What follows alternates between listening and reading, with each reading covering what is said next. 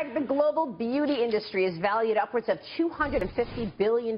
My next guest turned a beauty blog into a global brand.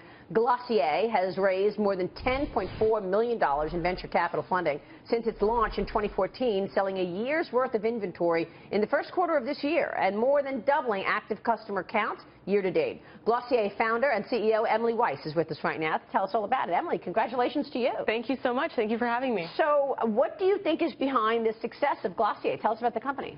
Sure. I think what's really remarkable about Glossier is that it's really community driven. We have, as a very young company, only 18 months old and sold exclusively through our own channels on Glossier.com.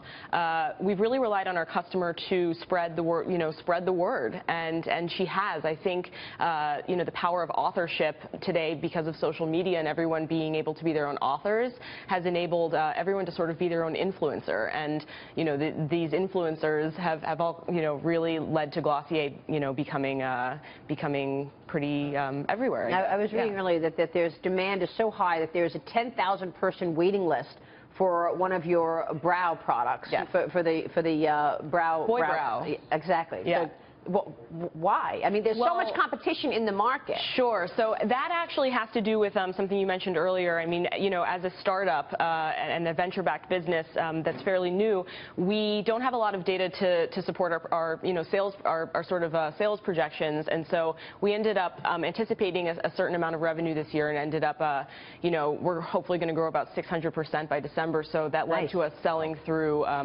basically a year's worth of inventory by March. So that led to us stocking out for quite a period of time, and people joined our wait list, and we converted about 40% on our wait list. So it's what are the demographics of your core customer? Because it definitely seems like, based on your just exclusive online distribution, that she's young.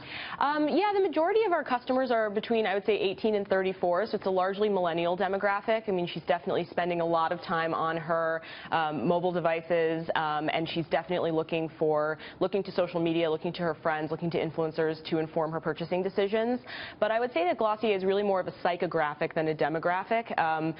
Traditional beauty companies are largely unchanged, I think, since the 60s in terms of product development and marketing style, which is really all about kind of aspiring to be someone else. A lot of beauty is based on fantasy, and I think what's interesting... Oh, you think? And even on social media, even in this day and age, it is pure fantasy with airbrushing. Sure, but I think what we've seen, which is really interesting, is that there's a large number of women who really are looking to be sort of the best version of themselves. They're not really looking to transform into someone else. We're in an age of, self-care and taking a lot of, classes and really working on your own version of how to be kind of the best version of yourself. And I think Glossier's focus on real life and products for real life really, relates to her. So, Emily, here's the question. So, obviously, you said millennials are majority of your market base. How do you think millennials will change the beauty market and then the fashion market after that, just based on our spending patterns and how we shop? Sure. So I think what's, interesting about beauty is that it often, I think, follows a lot of the consumption patterns of fashion. I think fashion moves a touch faster, and so I think fashion, about 60% of apparel is online now in terms of purchasing, and beauty is about 20 points behind that.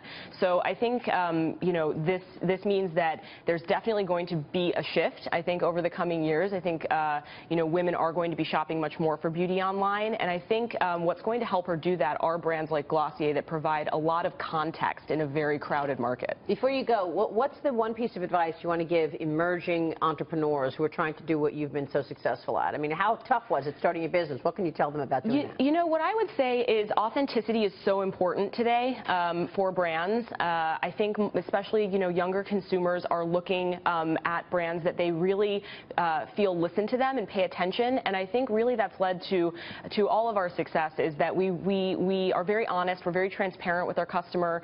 We actually posted on our blog a whole essay about why we're sold out, our supply chain issue, why we sold so fast, and how they can sign up to wait for it. And I think just the transparency really helps shape brands today. Yeah, I think that's great advice. Emily, good to see you. Thank you very much. Thank you so much for joining us. Emily Weiss there at Glossier.